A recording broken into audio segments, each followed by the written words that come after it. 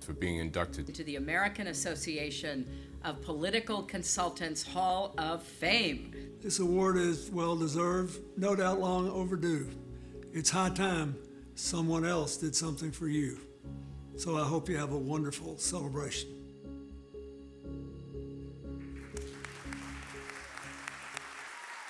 Minyon.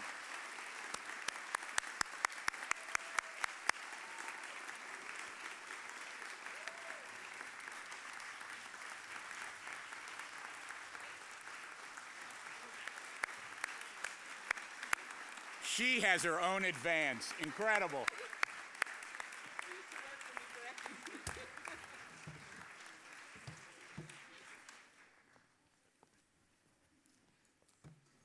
I think they were afraid I was too short. Wow. You know, I think when Joe started off, he started off using the word humble. And I guess I should start off using the word grateful.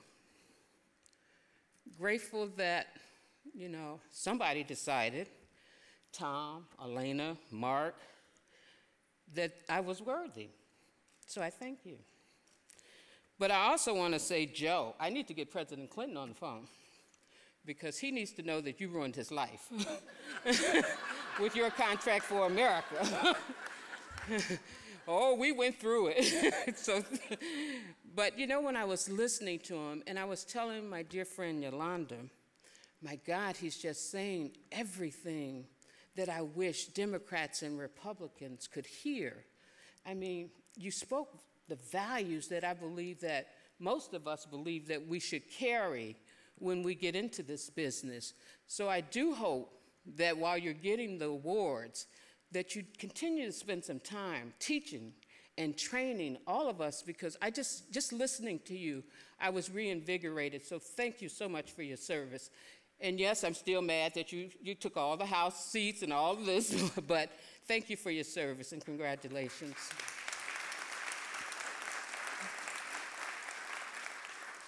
You know, I'd first like to start off thanking some of the people that decided to make this sojourn with me. I honestly believe that they put Jenny on me because they didn't think I would come, because they know that I'm just, you know, I kind of felt like I was in jail with Jenny. You know how they put somebody, put handcuffs on somebody and put them on the plane with you, put them in, make sure you get to the hotel? That was Jenny, but she's played such an instrumental part in working with AAPC, and thank you so much. I think she's adored becoming a producer, so I don't know, we might be losing her as the greatest communication strategist in the world, because she helped produce this video, so thank you. And then I look around at Andre and Steve and all the people that you made miserable, Joe, in the Clinton administration. They decided to show up anyway, so thank you again. But thank you all for coming. And Jill, thank you. I know you're not with us anymore at Dewey, but you're still in our hearts. And my best girlfriend, Yolanda, who we started off trying to be like her in politics. And she instilled in us a very long time ago. And even though she's not old, but she just worked hard, played by the rules. And we saw her playing by the rules, and we wanted to become her. So look at me, Yolanda. Thank you. Thank you for training me. I'd like to thank Tom and Elena in particular. I don't know really what goes into doing this and what you have to do to get this award, but I am deeply, deeply thankful that you are recognizing me tonight. That is something that I could go home and tell my mother so that she can say, are they talking about you again? But that's okay. Yes, Mom, I got the video to prove it this time. But I do thank you, and I thank you. I hope that in some measure I can continue to hold up the standards of this organization, because we are living in some different times.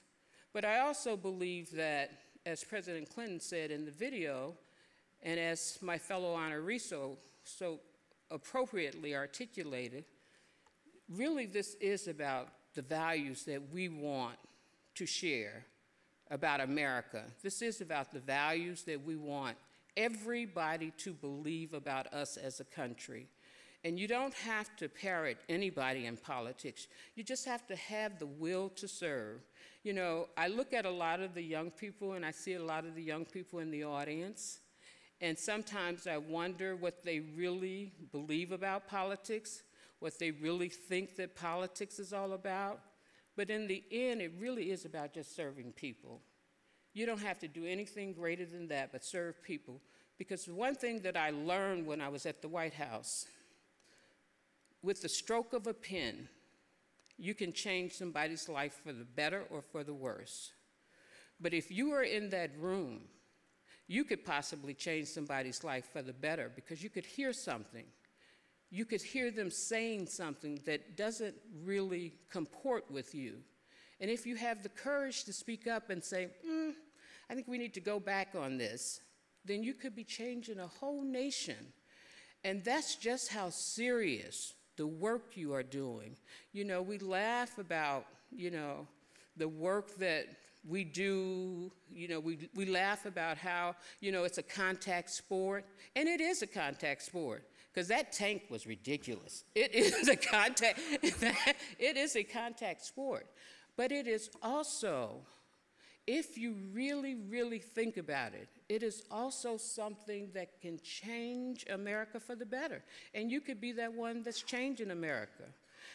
And I'm certain that this little black girl from the south side of Chicago, Latoya, where are you? There you are, south side of Chicago, never thought she would be standing here accepting a Lifetime Achievement Award from an organization that has honored, like Mark said, people that are far more well-known than me, but it's because I just decided I wanted to dedicate my life to service, that's all. I didn't want to have a title. I don't need to be in the media. I just wanted to serve. That's how I got in it, and I hope that's how I leave serving. Thank you very much.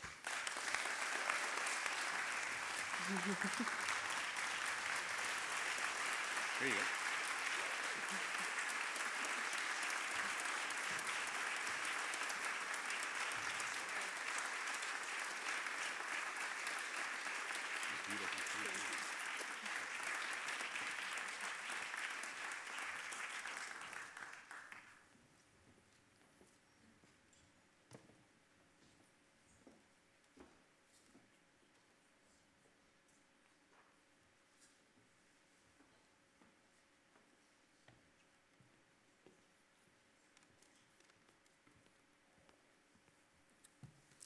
Do y'all understand now why this is my favorite part of our conference?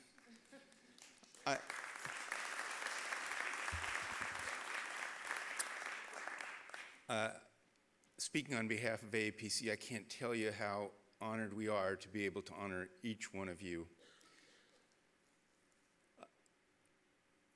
But this is still the AAPC conference, which means there's eating and drinking to be had. So, instructions for the remainder of the evening. Invite delegates to after party in the conservatory on the first floor, food and drinks, and take an opportunity to tour the museum. Thank you all for being here. Good evening.